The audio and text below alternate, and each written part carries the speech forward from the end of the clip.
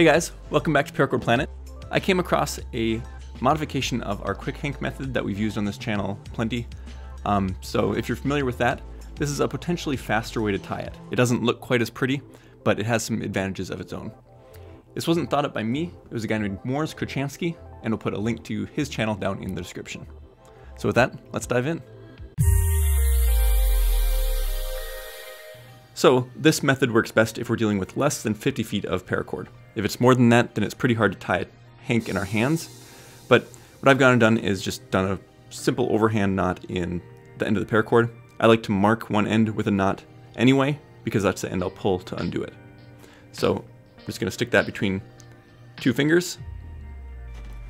And then I'm going to take my cord and wrap it over the top of my thumb, and then over the top of my pinky.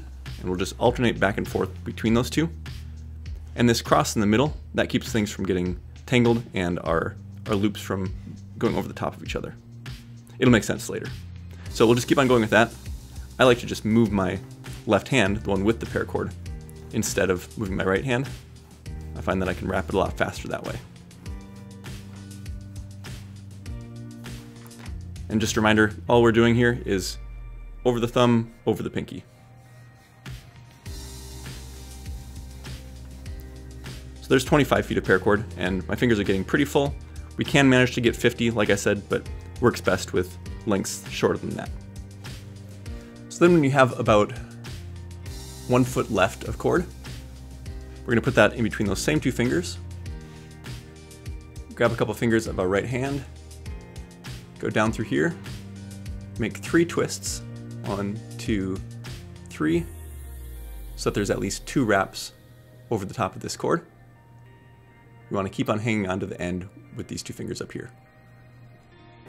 Put in a couple fingers through that loop and fit it over the top of our hank while pulling our thumb out. And then that end of the cord, we're going to cinch tight to fasten this all in place.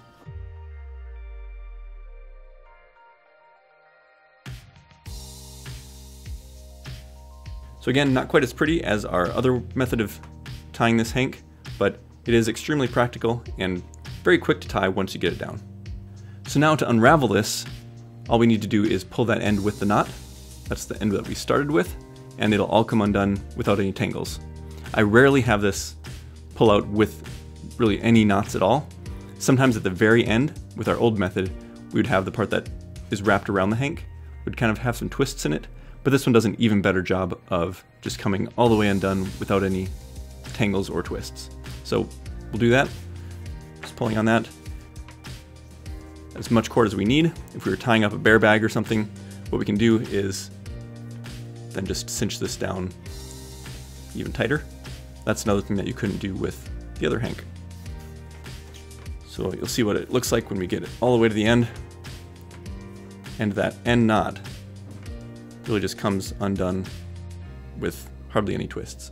So in case you haven't seen our old video on this topic, here's what our other hank variety looks like. It's got more wraps around the middle, and so it's a nice, neat package. But it does have a little bit of a drawback when we are pulling the cord out. So we can do it the same way as before, but then if we only need to use half the cord, now we have this loose bundle that's a little bit hard to tighten down in the middle. And then when we get all the way to the end,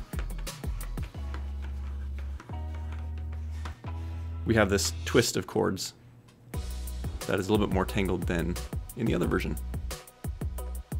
So I hope you guys found this tutorial useful and will maybe even adopt it as your preferred method of paracord storage.